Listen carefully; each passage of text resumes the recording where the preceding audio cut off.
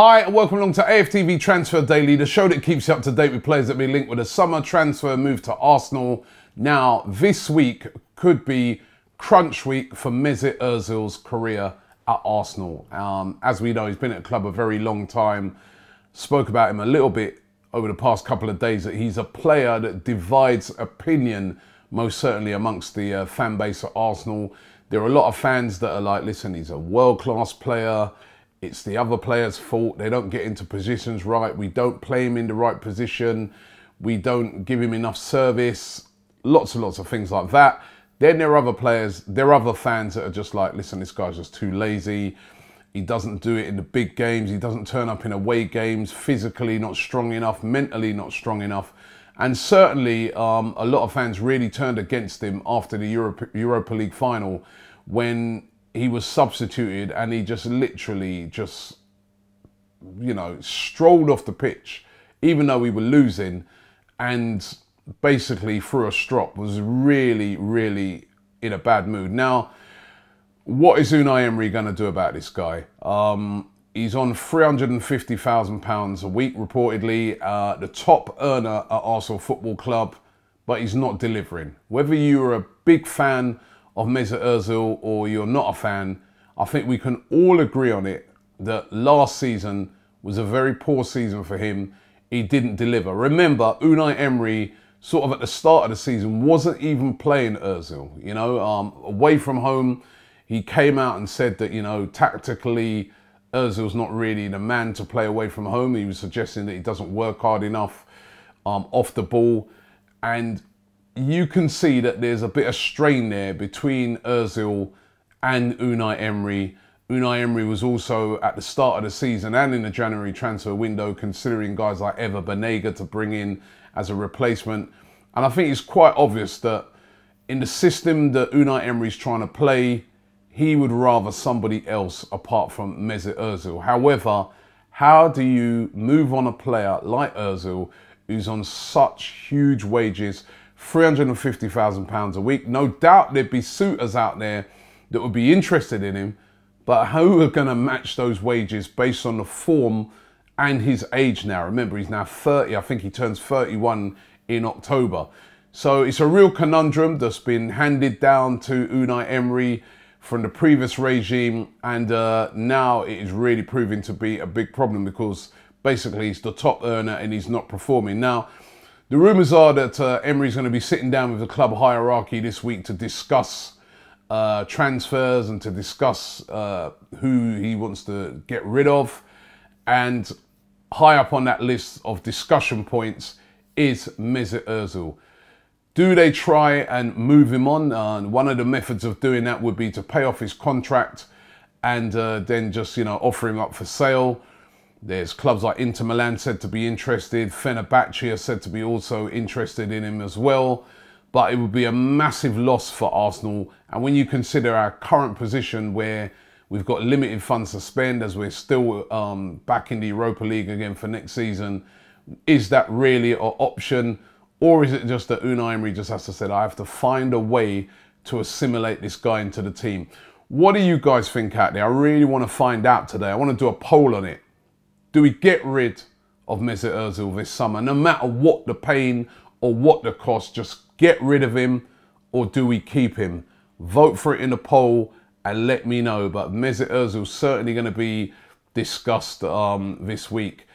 And, you know, we just need so much done at the moment to this team. There's a lot of surgery that needs doing to this team. And it's going to be, as I keep saying, a really, really important summer. Now, one of the things I was looking at is, do Arsenal promote the youth this summer?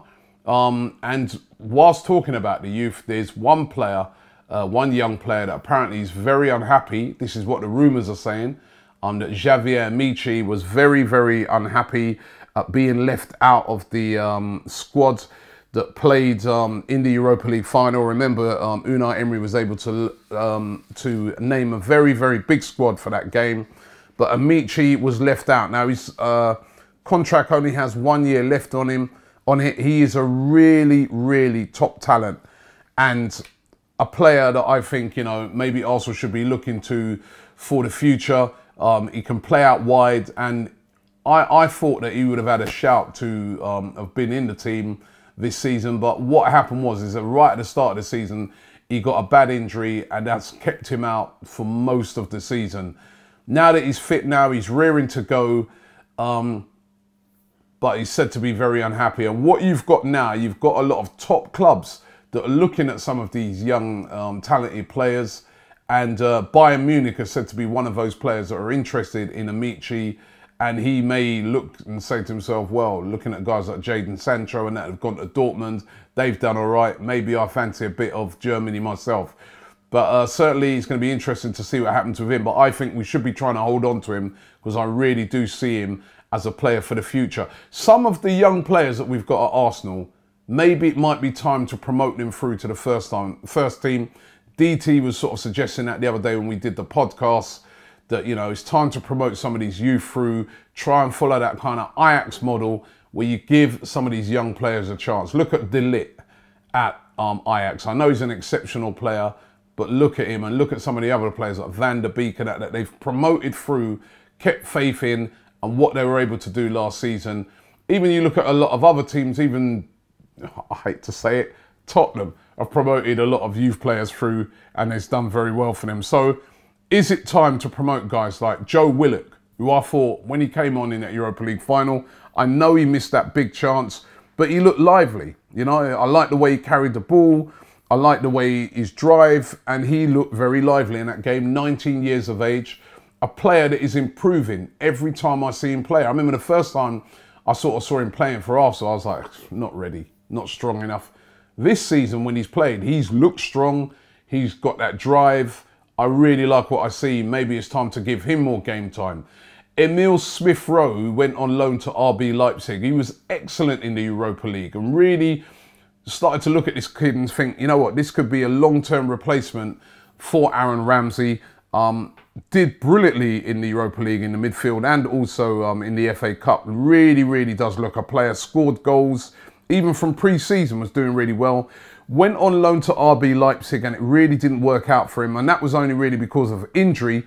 RB Leipzig said to want to take him on loan again this season. But is it time to keep him back at the club and give him game time and try and promote him through? And there's the young winger who came on in a couple of FA Cup games and looked really lively, and that is Bukayo Saka. I really like the look of him as well. Only 17, left winger, and again, look really, really quick, really, really strong, and really does look like a player. And even when I talk to some of the coaches in the youth setup at Arsenal, they are really enthusiastically talking about, you know, they've got a brilliant academy and some brilliant players there. And maybe it's time to give some of those players a chance if we've got a limited budget. Reece Nelson, remember, is still, well, he was out on loan. Bit of an up and down loan period for him, but is it time to try and get him some game time? And the thing is now, as I said, if we don't give some of these youngsters game time, they're going to be up and gone, because a lot of these teams around Europe now are starting to see the excellent academies that the English clubs have and are knocking on the door to try and nick some of them at a cut price. And a lot of those youngsters have seen what Jadon Sancho has gone to Germany and done, and how he plays regular first team football, now in the England team. And they're all thinking to themselves, maybe that could be a route for myself. So maybe that could be one of the ways for Arsenal to go this summer, and that's to go with young players. I'm talking at young players. They're looking at a young player at the moment from Brazil. Goes by the name of Gabriel Martinelli. He's only 17, plays for a team called Ituano FC. Never heard of that team, but they're based over there in Brazil. Now, apparently this kid has been spotted by Edu. Edu, of course, who's with the Brazilian national team, but is set to take over as technical director of Arsenal after the Copa America this year. That finishes around about the 7th of July. And he's said to take over. And the rumours are that one of the players he wants to bring in is this Gabriel Martinelli. Martinelli, a forward, a very talented player. He won't need a work permit because he's apparently got Italian heritage. and is seen over in Brazil as a really, really hot prospect.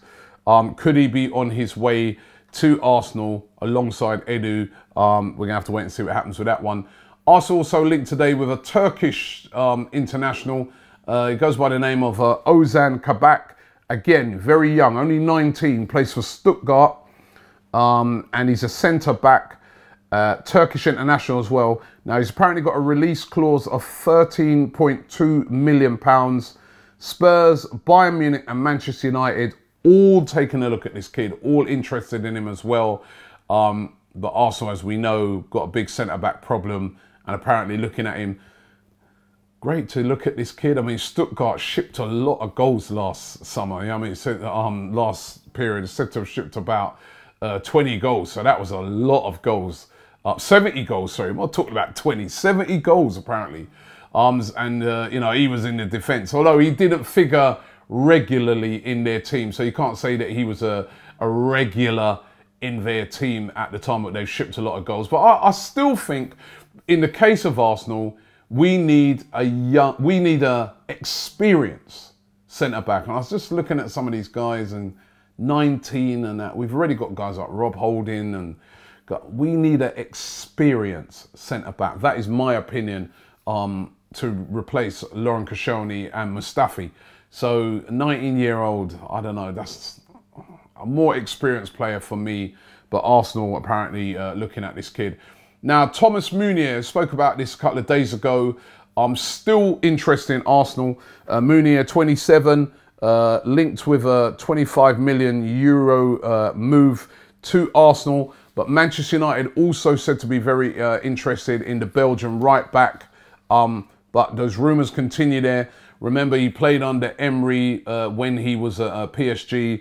And Emery would like to bring him in. I think it would be a good move for, you know, we know that Lichtsteiner is going to be moving on. Maitland-Niles has done decently at right back, but I think we can see he's not really a right back. Push him further forward. Again, another young player that, you know, if we put him in his right position, might be able to do something, especially with the experience that he's gained. But Thomas Meunier certainly would be a good player to bring in at Arsenal. But the rumours continue, and as I said, Manchester United also now said to be very interested in the PSG right back. Now, another player that also have been linked with today is a goalkeeper, Adrian Radu, 22 years of age, plays for Inter Milan of Romanian descent, and last season spent the season on loan at Genoa, where he had a very good season. But he is an Inter Milan player. Now, Arsenal said to be interested in him and have made an inquiry about him, according to his agent. Of course, we know that Petr Cech has retired. Ospina's going to be moved on. So Arsenal do need a number 2 goalkeeper. We do, of course, have Emilio Martinez, who went on loan at Reading last season. Will he be coming back in as number 2? Or, by the looks of it, it looks like Arsenal are looking for a fresh number 2 in that area. So again, let's see how this one develops. Certainly a lot of players leaving and a lot of positions to be filled this summer at Arsenal. So those are some of the transfer rumours for today. Don't forget to subscribe here to AFTV. And as I said, love to hear from you in our poll. Mesut Ozil, get rid of him or keep him? I'd love to hear from you guys today.